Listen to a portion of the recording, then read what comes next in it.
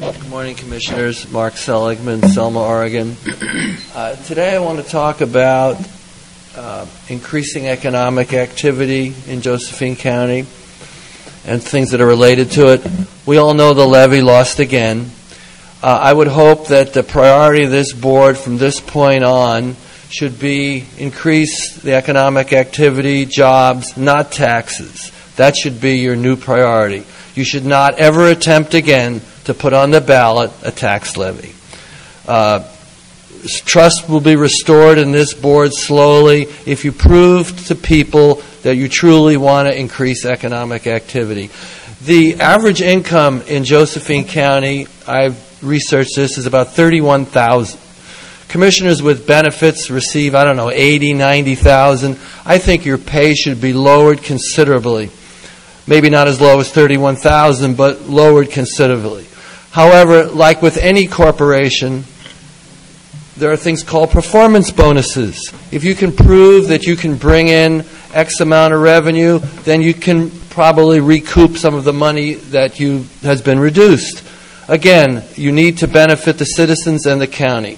The government can provide an overall economic climate conducive to economic growth. That's what you can do. Jobs, not taxes, should be priority. And that brings us to the number one industry in this county, which is cannabis. It is legal. It is legal from a medical point of view, and it is now legal from a recreational point of view.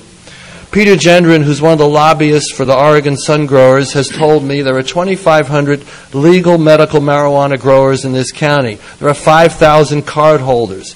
There are 10,000 employees, part or full-time. The population of Josephine County is 80,000. 1 in 8 people is involved in this industry. It produces at least $35 million in revenues. With legality, it will be even higher.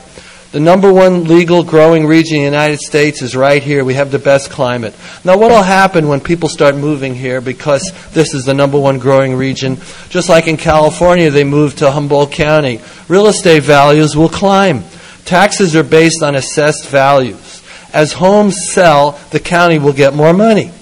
The ability of homeowners to refinance their houses increases when you have higher values. More money for homeowners, more money for them to spend. State payroll taxes will also increase. An employer is legal and they pay into this fund. The money eventually comes back in some part to Josephine County. We need legislators and commissioners to encourage this industry, not say nothing or go the other way. You look at communities like Garberville. Garberville was like Cave Junction 30 years ago. It no longer is. The cannabis industry will help this county, and I hope that people will also come next week to Grants Pass and protest what Grants Pass City Council is doing. Thank you.